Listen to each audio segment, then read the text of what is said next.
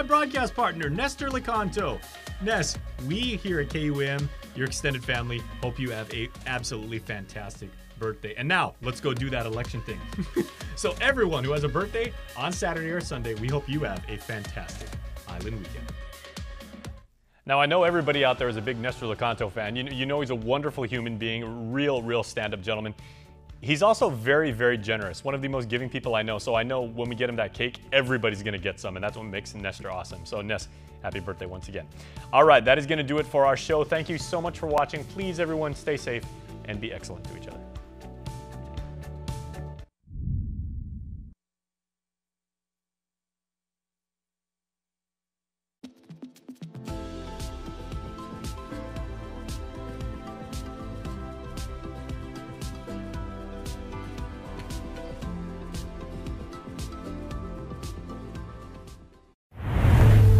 KUAM TV8, first on Guam. KUAM News, winner of the 2022 Regional Edward R. Murrow Award for Excellence in Diversity, Equity, and Inclusion for the Culture Club.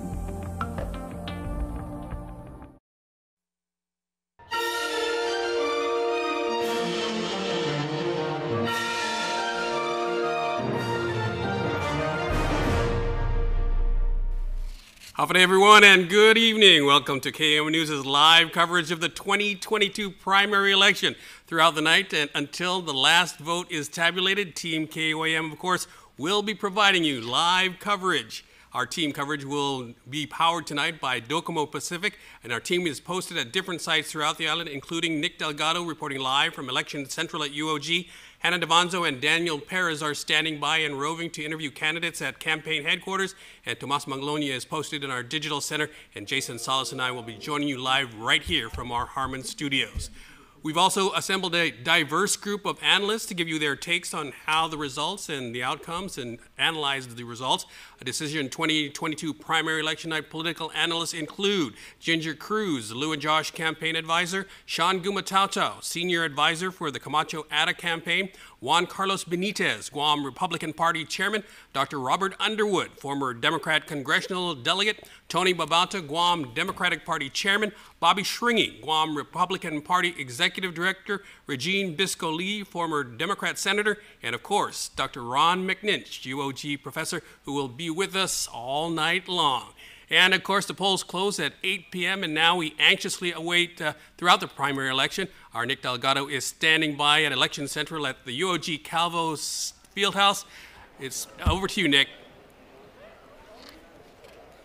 Hey, Ness. Yeah, it's been a primary election to watch, that's for sure. Here at the Election Return Center at UOG Fieldhouse in Manila, we saw the buses rolling in just moments ago, each one marked with the village or the districts that they were coming from, and the volunteers, of course, and police at the ready watching as each of those ballot boxes were taken off those buses and rolled in here to the Election Return Center. And who better to speak with about how this is all going to go down tonight as we bring you the exclusive coverage is Maria Pangilinan, the Executive Director for the Guam Election Commission. Half a day, Ms. Pangilinan. Half a day, Nick. Finally made it to primary day. Yes. One more step, you know. So precincts closed at 8 o'clock. And I think the first bus that rolled in was right before 8:40 maybe. And so we're thinking maybe it's going to be an early night, but maybe not. We'll see. Early night, hopefully, for everyone, because they just want to start seeing those results come in. But something that was interesting, Maria, is that we saw more people registering to get involved in the election process, this primary. More than, 58,000 registered voters to date. Did we see an increase when it comes to those voters who turned out today? Well, because it's a bigger pot, because there are more registered voters, probably the percentage of our voter participation will probably go down. I've heard anywhere tonight. I've heard anywhere between 32 to 50% Not ours, not GEC's, but that's what we're hearing. So you know, as the registration numbers increase, I kind of like to look at the real numbers, how many people actually voted, and compare it throughout the years. And we'll probably get to see those once we start to reconcile all these ballots over here. You have dozens of people here as well on the other end of the university going through each of the ballot process. What's going on? They are counting the cast ballots. This is what we're waiting for. At the precinct, they should have counted the unused ballots and the spoiled ballots. Here, we open the ballot boxes for them, and we're counting the cast ballots. So we'll see how many people voted, and we'll see who they voted for. It's been about 2.5 hours now since the polls closed this primary day. When can we see the first batch of results? Hard for me to tell, but you know, we just saw the first precinct clear out. So let's see.